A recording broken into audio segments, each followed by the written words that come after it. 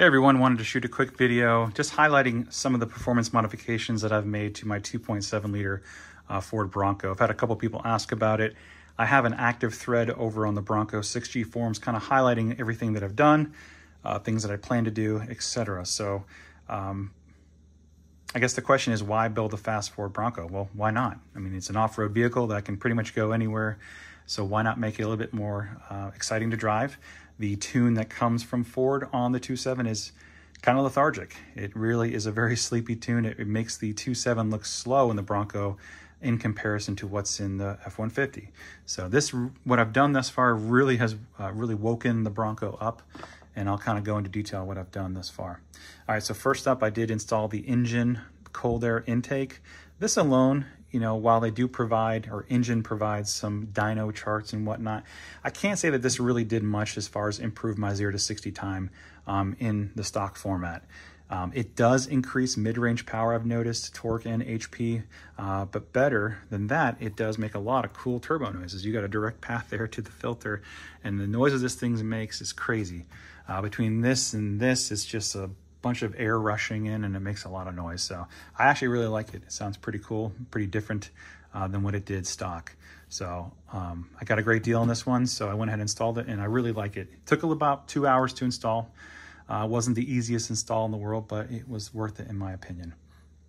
The second upgrade I did was the Turbo Smart Compact blow-off valve. This is the vent to atmosphere model. This blows right out here. Whenever you let off the gas, it makes that psh noise. It does supposedly increase throttle response. It does, hold boost better when you start increasing it. I mean, I can't really speak to any of that, but I went ahead and grabbed it since I got a good deal on it. And the plan is to do a custom tune on this Bronco in the future, so it's definitely not going to hurt.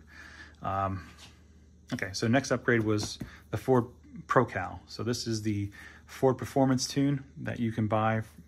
Lethal Performance usually has them on sale for around $600 during holiday sales, etc. This is a great upgrade. If you were looking for more performance for your Bronco, this is probably what I would do. Absolutely the first thing I'd do.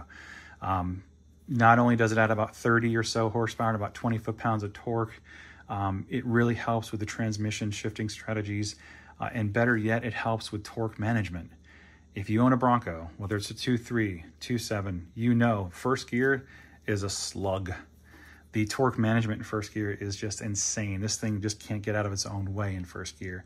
Obviously, Ford did it so they would, people wouldn't break drivetrain components, etc. It's a rock crawler, desert runner, not a street racer, right? So people at Ford did a great job at making it conservative, but it just feels very lazy off the line. So with this, it will feel a lot better in first gear. However, if you're looking for better 0 to 60 times and quarter miles, if you have a Sasquatch with the 4.7 gearing, you need to be launching a second gear in manual mode and then throw it automatic. That's going to be your best. You're going to get your best times with all that. Anyways, this adds about 1.5 to 2 pounds of boost or so. I noticed the stock Bronco pulls about 18-ish pounds of boost. With this, it's about 20. Obviously, that's at lower RPMs, and it starts to taper off as you increase the RPMs. Next up, I did the RaceChip. This is the Model S. This is a piggyback tuner. This is just the base model. It's a little over $200. It's just going to give you a little bit more oomph on top of the ProCal. Nothing too aggressive, but it actually complements it very nicely. There's 5 settings on that. So there's the 5th setting is the highest performance setting. Right now, it's only on the 3rd setting. I've tried 4 and 5, and with the current configuration, it just doesn't feel any faster. It doesn't really run any better. So I stuck with 3. 3 runs good. It feels really strong. It idles a little rough, but we have a fix for that. So we'll be talking about that here shortly. But again, this is kind of like a hacky solution to get more performance until HP tuners and SCT finally unlock the ECMs on these things. But anyways, I did pick up some spark plugs. I bought these directly from ZFG Racing. They're probably one of the best EcoBoost tuners, specifically for the Explorer STs. They tune the fastest Explorer STs in the world. Most of them, not most of them, but some of them are running 10.6s, mid-10s, etc. I mean, they know what they're doing. The 2.7 isn't that much different than the 3.0, so I trust these guys with what they with what they know. And so they made the recommendation for EcoBoost vehicles to install these plugs. They're the NGK LTR 7BHX, the 95605s. These are one step colder than stock. And they're also pre-gapped to 0.028, which is the recommended gap for modified EcoBoost. So I'll be installing these to see if it clears up the rough idle a little bit, and then see if I can get more power with the RaceChip set to setting 5. I also have another piggyback tuner coming in. I'm going to be removing the RaceChip and installing the Edge Performance Pulsar XT, which is a more aggressive piggyback tuner, and seeing what that does on top of the ProCal and then by itself. I'm going to be doing a review by itself and then with the ProCal to see how it all works and how it performs. I do have a BMS or Berger Motorsports pedal tuner inside the vehicle to help with throttle response. There has been no exhaust upgrades. It's a stock exhaust. I do plan on doing a catback, a 3-inch catback here in the next couple of weeks to see if that improves performance as well.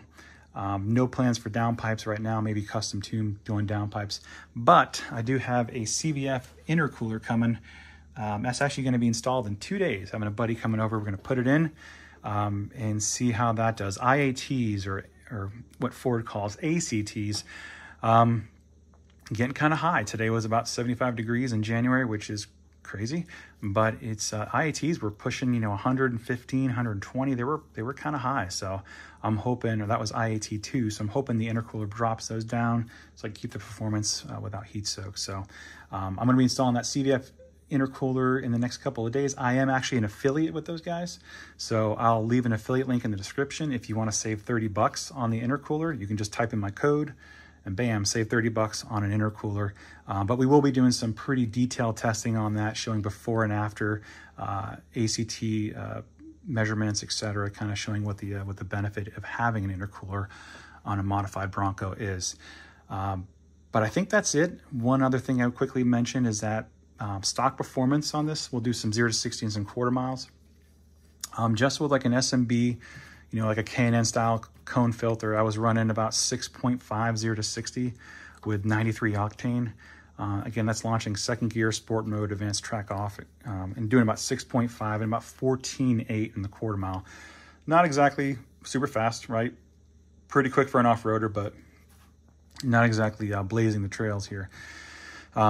With just a Ford Performance Tune, you can drop that 6.5 to about 5.7, or even 5.6. I've had it go 5.6, but that was with the engine intake and the blow-off valve. I've had to do about 5.6, which is impressive.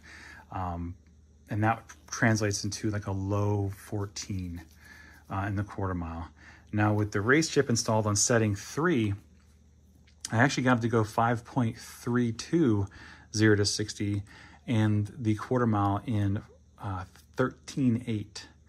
So that was, the eighth mile is about 8.7. So those are really impressive times for, you know, a 5,000 pound truck that, you know, is meant for rock crawling and jumping and just, you know, front and rear lockers, you know, off-roading with the best of them, right? So pretty impressive times. I'm hoping with the Pulsar I can get, you know, low 5s, maybe drop off a couple, maybe tenths of a second or so in the quarter. I don't know. It's going to be more aggressive, so I'm hoping it does better with these plugs as well. I'll probably do an E30, probably fill a tank up with some E30 and see if that helps too. So anyways, it's going to be fun. We're going to see what this Bronco can do from a performance perspective.